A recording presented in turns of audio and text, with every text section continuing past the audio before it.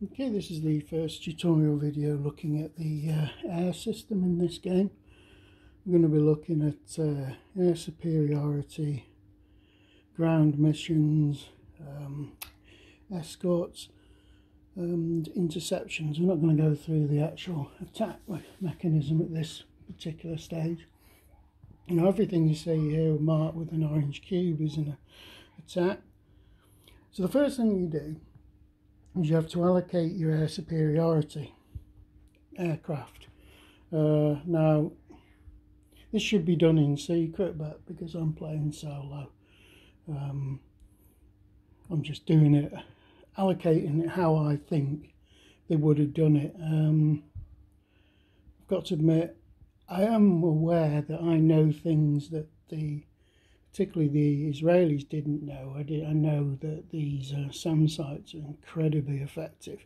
They had no idea how dangerous an integrated SAM network was going to be until they went in. I think they lost 40 jets in the first day.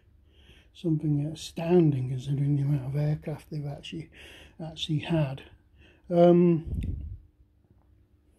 the first thing you do is you allocate your air superiority and the sign. Now the Egyptians have got an air superiority over on their chart, the Syrians have got one on theirs, and the Israeli have got a box for each of their fronts.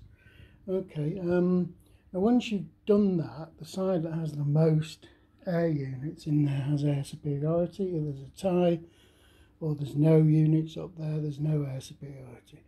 Now the only thing really that an air superiority does, it allows you to use 2 escorts instead of a maximum of 1 escort for escorting a mission.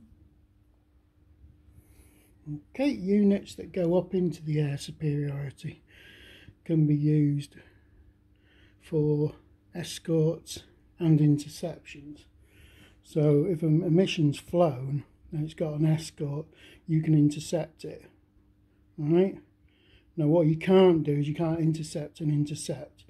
And there's certain types of missions only certain planes can fly. Things with a bomber, a B there can only do ground attack. T for transport can only do air transport. Fighter bomber can be air superiority or bombing. Can't see a fighter off the top of my hand. There's a fighter there. They can only do air superiority interceptions. Okay, they can't do ground attack.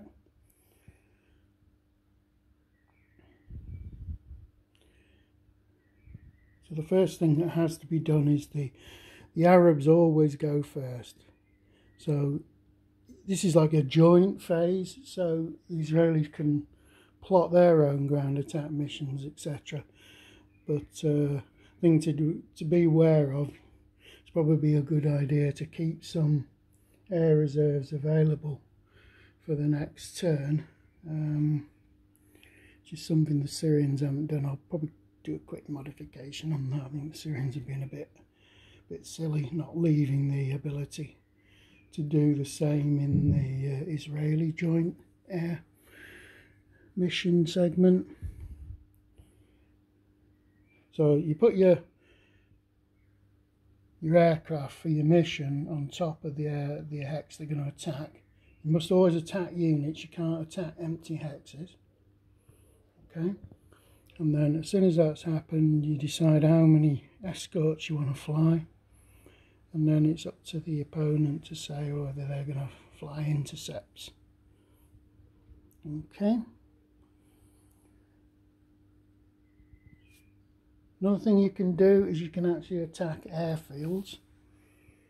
Now, when you attack an airfield, the process works the same way, but at the end of it, if you've got any ground attack aircraft left, you can nominate 2 target aircraft on the enemy side basically in the flown box or the available box, and you can do an attack on them.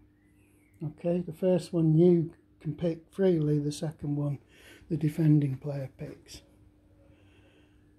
Okay, so the next thing I'll have a look at is the actual resolution of all these things.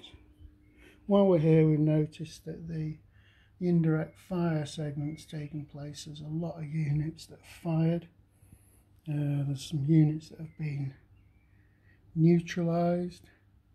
Oh, I'll get onto that in a minute. Neutralized basically means they lose their move and attack values, and some have been destroyed. A couple of Israeli installations have been destroyed, and an Israeli ground unit has been destroyed by indirect artillery fire. Another thing you note about air missions, that they can be at 3 different altitudes: low, medium and high. Now if you go for medium, you don't need to mark the hex, so that one's there's at medium. Okay, if you do a low attack, it's more effective, but it's also a lot more risky. Right, that'll do for this first air video.